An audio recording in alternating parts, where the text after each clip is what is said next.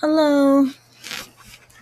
We're gonna go over more of my notes for cell biology and life science in a nutshell.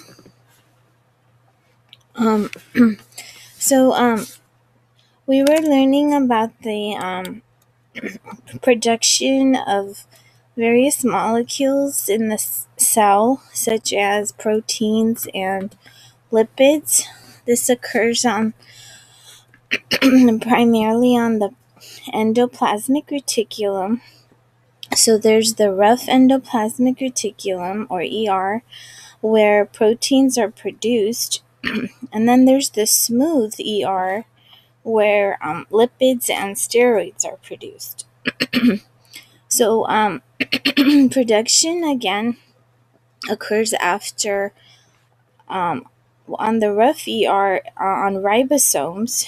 So the reason that it's called rough is because the folds or the cisternae of the endoplasmic reticulum carries ribosomes, which are in charge of the protein synthesis, and they do this off of an mRNA template, which comes out of the nucleus. The mRNA gets transcribed off the DNA DNA strands. Each gene is transcribed into a chain of mRNA, which leaves the nucleus via the nuclear pores of the membrane of the nucleus, comes out to the ribosomes, and proteins are made off of the mRNA chain with the help of a molecule called transfer RNA or tRNA, which bring amino acids to the to make a polypeptide chain out of the amino acids, aka making a protein. So and this is coded by the mRNA chain. So every 3 bases on the mRNA, which is also called a codon, the 3 bases is complementary to 3 bases on the tRNA, called an anticodon. Based on the anticodon, different amino acids are carried to the growing polypeptide chain. Hence, a different protein is built based on the specific mRNA sequence. So that's that. So as a note, so proteins are made on a rough ER, and then they're all the molecules made on the ER are carried to specific destinations, either within the cell, either to various organelles of the cell, or they're sent to the cell membrane, where they are transported out of the cell for export for the exterior. So, and this is the organelle in charge of marking molecules for their specific destinations is called the Golgi apparatus. So we learned all this in the previous sections. So I looked up exactly because the smoothie ER produces lipids and steroids, so I wanted to get a little more information on what is exactly a steroid. So I googled it. So steroids are any of a large class of organic compounds with a characteristic molecular structure containing 4 rings of carbon atoms. So the 4 rings consist of 3 6-membered, 6 carbon membered, and 1 5 carbon membered rings. So 3 and 1, so 4 total rings. And then these that's the main structure common to steroids. They include hormones, alkaloids, and vitamins. Steroids have two principal biological functions as important components of cell membranes, which alter membrane fluidity, and as signaling molecules. That's their function, signaling and membrane fluidity of cells. Hundreds of steroids are found in plants, animals, and fungi.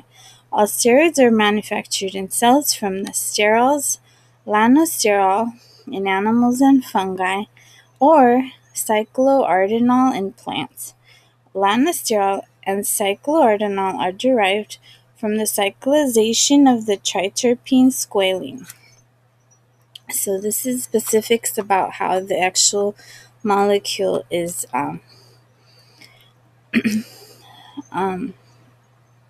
made. The steroid core structure is composed of 17 carbon atoms bonded in 4 fused rings, 3 6-member cyclohexane rings, so 6 carbons, rings A, B, and C in this illustration, and 1 5-membered cyclopentane ring, the D ring. Steroids vary by the functional groups attached to this 4-ring core and by the oxidation state of the rings. So oxygen, how it is, where it is located. Sterols are forms of steroids with the hydroxy group. So hydroxy is OH group at position 3. So 3 is over here. And a skeleton derived from cholesterol. Steroids can also be more radically modified, such as by changes to the ring structure. For example, cutting one of the rings. Cutting ring B, for example, produces corticosteroids, one of which is vitamin D3. Examples include also the lipid cholesterol, as well as the sex hormones estradiol and testosterone, and the anti-inflammatory drug dexamethasone. Okay, so those are some specifics we're getting into. Animal steroids include compounds of vertebrate and insect origin, the latter including ecdysteroids, such as ecdysterone, controlling molting in some species. So molting is when they come out of like a shell, an outer coating in the development of organisms. Vertebrate examples ecdysteroids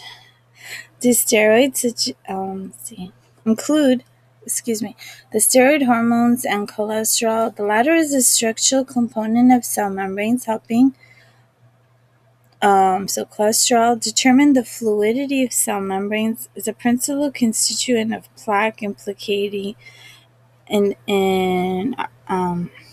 atherosclerosis. Steroid hormones include, sex hormones, including which influence sex differences, support reproduction, such as androgens, estrogens, progestogens.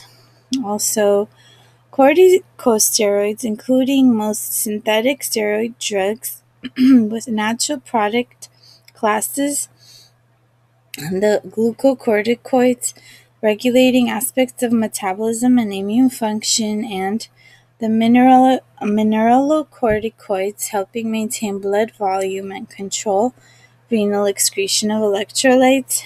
Anabolic steroids, natural and synthetic, interact with androgen receptors, increasing muscle and bone synthesis.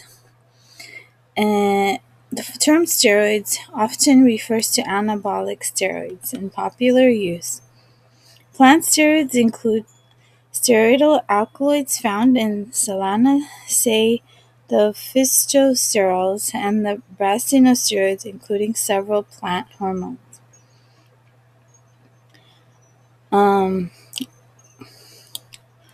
So we'll continue in the next part. Thank you.